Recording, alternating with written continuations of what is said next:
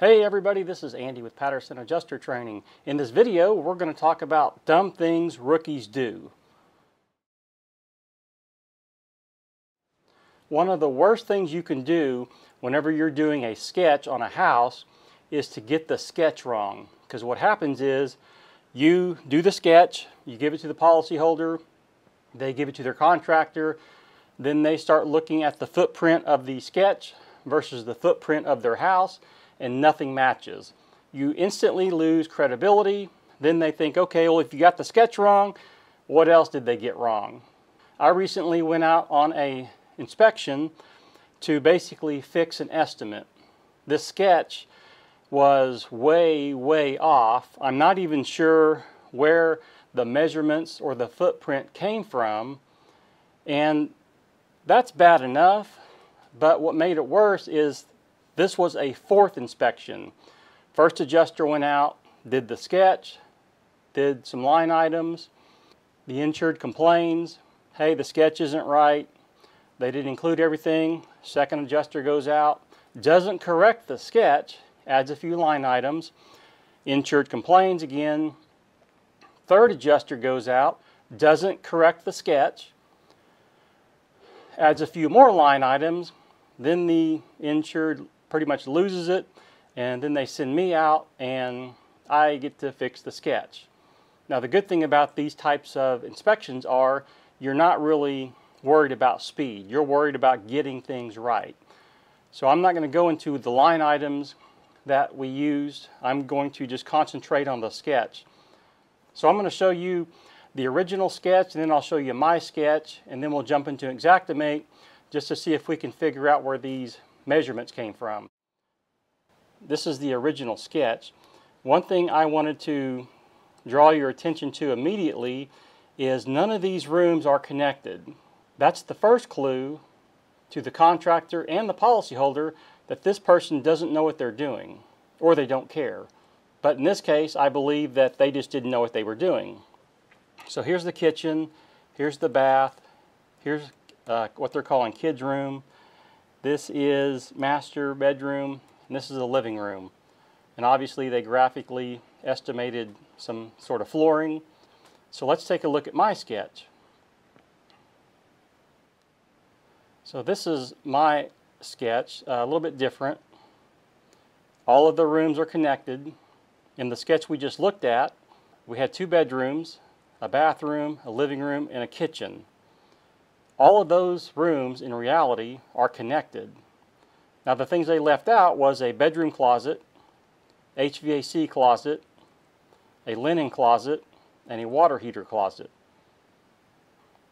Even though I don't have pictures of everything, I'm going to kind of go through a video so you can kind of see the footprint. So here we're looking at the living room, and this is going to pan around looking back towards the kitchen. And so right here is the HVAC closet. Here's the linen closet. Here's a little, what I call a sitting area, but it's part of the living room. There's those French doors. Back here's the kitchen.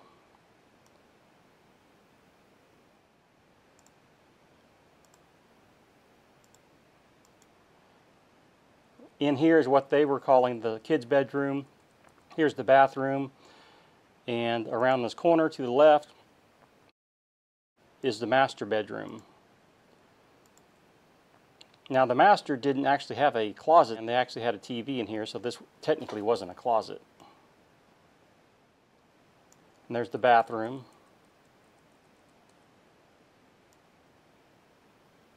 Here's the second bedroom. The original sketch called it kids' bedroom. And then there's a kitchen here. So that'll kind of give you a footprint of the house. So now let's jump into Xactimate and see if we can make these sketches fit with each other. So here's the sketches side by side. So you have the original sketch, which 3 adjusters went out and gave their stamp of approval on this sketch. You could say, well, the first adjuster messed up the sketch, the other 2 didn't. They didn't approve that sketch. Well, if you go out there as an adjuster and you see something wrong and you don't fix it, then you're just as wrong as the first person. And it's not right to the policyholder because we need to pay what we owe. This claim was under scope by tens of thousands of dollars just because the first 3 adjusters didn't care or didn't have the experience to know what they were doing. I know what happened on the first person. They probably got out there, this was their first storm, and they got overwhelmed, they didn't know what they were doing, and they panicked. Which, it's not right, but I understand that. But the second 2 adjusters had some experience. The firm that sent them out there said that they were good adjusters. Well, why didn't they correct the sketch? I think I know what happened. I think they got out there and they looked at the damage and thought, oh great, we didn't allow for this. We don't have time to re-sketch this thing, so they just threw some line items on there and moved on. Let's jump back into Xactimate and see if we can figure this out. So I'm treating this like a puzzle.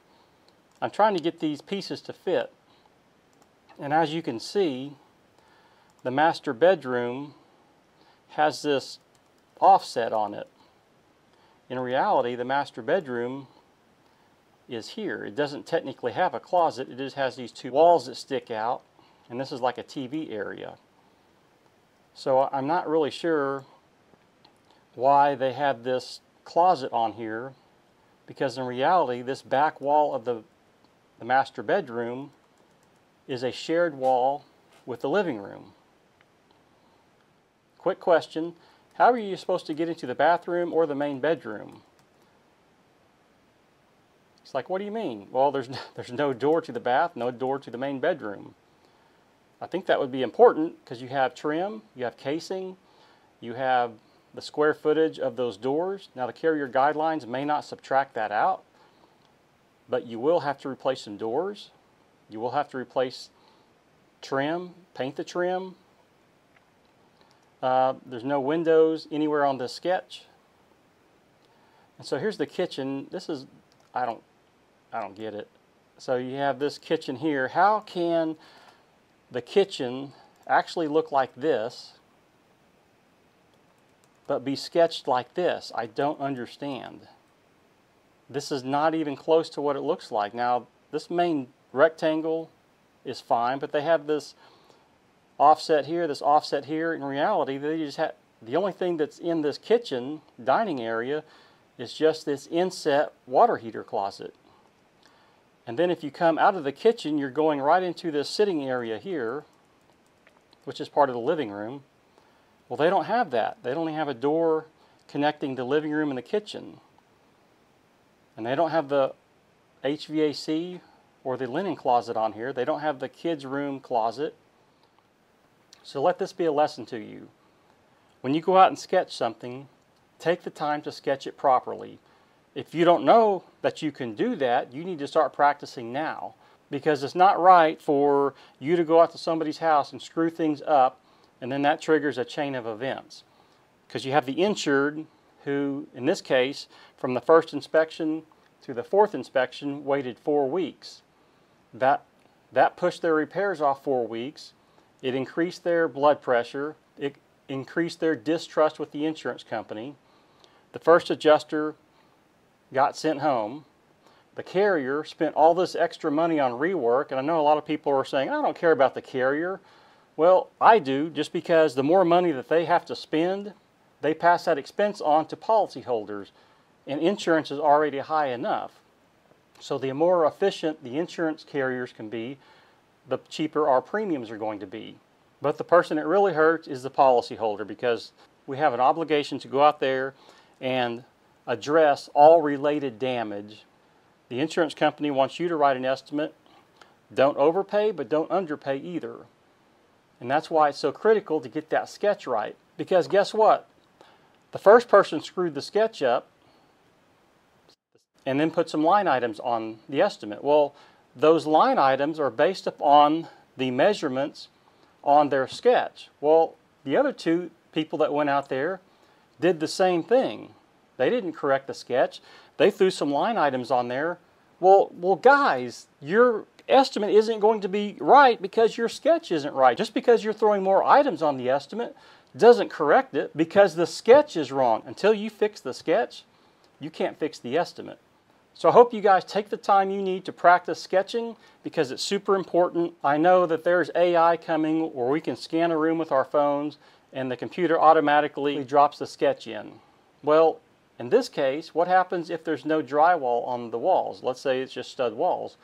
Will a computer still be able to sketch that? I don't know. But it doesn't absolve us from our responsibility to know the estimating software and write accurate estimates. Anyway guys, I hope that video helps. I will see you in the next one.